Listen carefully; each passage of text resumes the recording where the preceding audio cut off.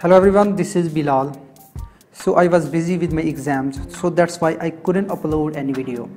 But I'm back now, and in this video we are going to talk about 10 daily use English words with Urdu and Hindi meaning. तो इस video में हम 10 daily use English words सीखेंगे उनके उर्दू और Hindi meaning के साथ. So let's get started. Okay, on number 1 we have adequate. इसका उर्दू में मीनिंग है काफ़ी. Enough for a specific need, यानी कि जितनी हमें किसी चीज़ की ज़रूरत है वो हमारे पास है, तो उस सिचुएशन में हम ये वर्ड यूज़ कर सकते हैं एडिक्वेट, और इसका जो सिनोनिम है वो है enough. So let's take an example. We have got adequate food for 10 days, यानी कि हमारे पास 10 दिनों के लिए खाना मौजूद है. In other words we have got enough food for 10 days. Okay, on number 2 we have mandatory. इसका उर्दू में मीनिंग है लाजमी. For example, if you want to get admission in this college, it's mandatory that you get at least 70% marks. यानी कि अगर तुम्हें इस college में एडमिशन चाहिए तो ये लाजमी है कि तुम्हारे कम से कम 70% मार्क्स हों. Let's take one more example. Government made mandatory to where helmets while riding bikes.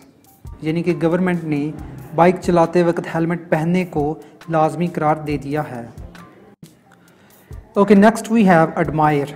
इसका उर्दू में मीनिंग है तारीफ़ करना. For example, I really admire him because he is very hard working man. यानी कि मैं उसकी बहुत तारीफ़ करता हूँ क्योंकि वो एक मेहनत करने वाला आदमी है.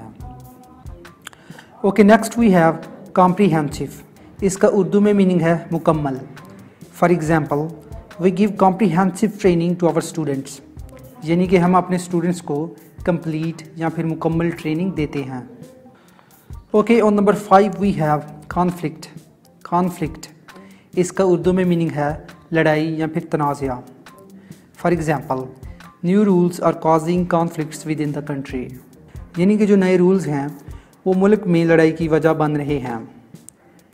ओके, नेक्स्ट वर्ड है ईगर. इसका उर्दू में मीनिंग है बेचैन.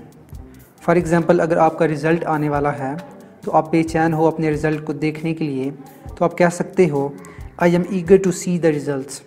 यानी कि मैं रिज़ल्ट को देखने के लिए बेचैन हूँ. So let's take one more example. I am eager to watch this movie. मैं इस मूवी को देखने के लिए बेचैनी से वेट कर रहा हूँ. Okay, on number 7 we have hefty. Large in amount और size.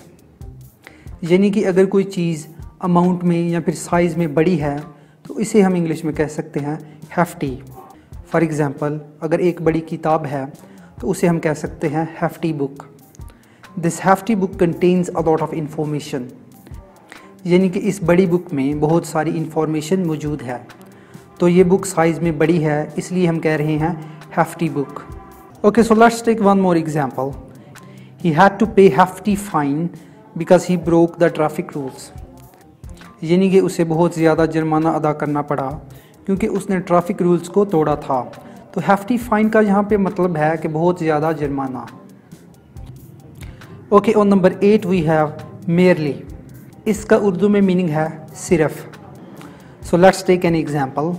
I wasn't complaining, I merely said that I was tired. यानी कि मैं कंप्लेन नहीं कर रहा था, मैंने सिर्फ यही कहा कि मैं थक गया था. Okay, on number 9 we have insist.